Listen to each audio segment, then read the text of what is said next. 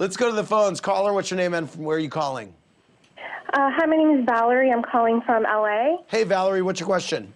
My question's for John Mayer. Okay. Hi, John. I just wanted to know how many Grateful Dead songs did you wind up learning for the tour, and how did you remember all of them? I think we're up to about 115 songs now, different songs that we've played since we started touring last fall.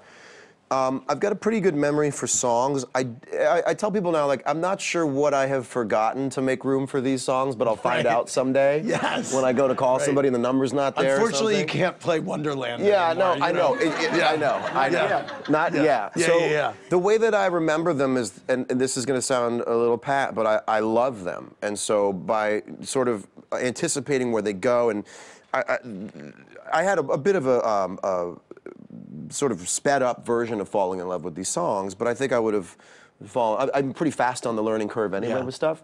So they all remind me of a different little place or time in my life, although a little bit truncated. It's over 5 years or 6 years, not 50. Yeah. And so knowing the way around the songs, it's very kind of instinctive for me. But I do forget them, and what I usually do in between set breaks is like run backstage and pick up a guitar and look at the second set and go, right, what does this do? What is this? Okay.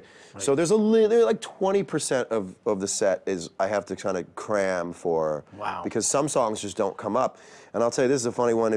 If you mess up a song, it gets stuck in my craw when I mess up a song, and I want to do it right the next night. But in Dead and Company, you never do the song. You don't get another shot for 2 weeks to play that song. Yeah. And so for like one time I messed up the end of Slipknot, and it took me like a week and a half to get right with myself where I could play it right again. Wow. Because Slipknot really is like this like crazy Winter Games extreme sports slope that you have to make it over. And Slipknot is like, once you get to the end of Slipknot into Franklin's, like Franklin's Tower is your reward for having played Slipknot. And once you get into bong, bong, you're like, oh, we did. You're either we made it or we'll get them next time, you know?